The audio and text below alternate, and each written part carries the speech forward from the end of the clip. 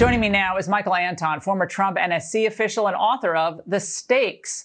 Michael, are you surprised that no one seems to be talking about how much power these global elites will have under this new post-pandemic world that they want to create?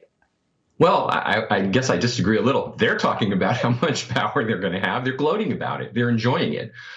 So I'm not surprised because I've been familiar with this crowd for a long time, having worked in the corporate sector and attended conferences like this and so on over the course of the last 15 or 20 years. And I know how they think and what they're trying to do. And it's one of the things that kind of nudged me in a Trumpist direction 5 years ago and made me into a wholehearted supporter of the president because, you know, I agree with you. This is a bad agenda. It's bad for the country. It's bad for the middle class.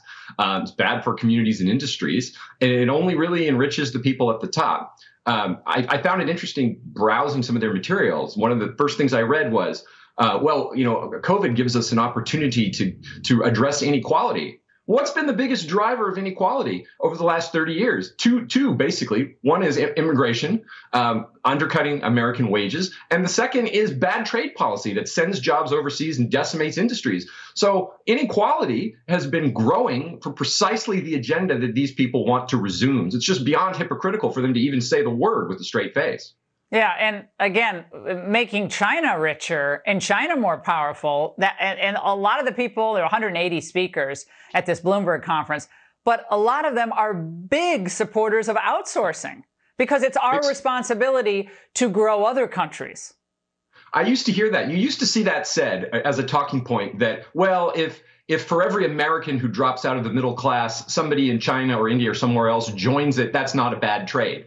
Because this class has no fundamental patriotic loyalty to their own country. So they're happy to see American communities get decimated, and then they pat themselves on the back for their morality by saying, well, but other people on the other side of the world are rising, so it's okay. They leave out the part that they're also getting vastly richer from this. And you brought up climate. This is another aspect of the hypocrisy. Every one of these globalists who's heavily invested in China, both on the production side, they want to use the Chinese labor market because it's cheaper, and on the sell side, they salivate at the idea of this huge consumer market that they have to be in. Well, they know full well how bad China's record on pollution is across the board, and they say nothing about it. The Paris Accords basically doesn't do anything to curb Chinese. It lets everybody set their own emissions targets, and the Chinese are going right on burning coal just like they always have. It doesn't seem to trouble Mike Bloomberg or any of his conference attendees, but yeah, they sure do want Americans to take a serious haircut on the energy side, pay more for gas, and or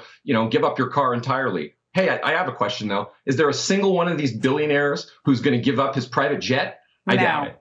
No. And speaking of people at the top, Hillary Clinton is on board totally, Michael, for the Great Reset. It's time to look at what can make capitalism, market operations work much more effectively and frankly equally. Begin to move away from the shareholder-centric approach by shifting some of the incentives and assumptions that have grown into the system over the last 50 years.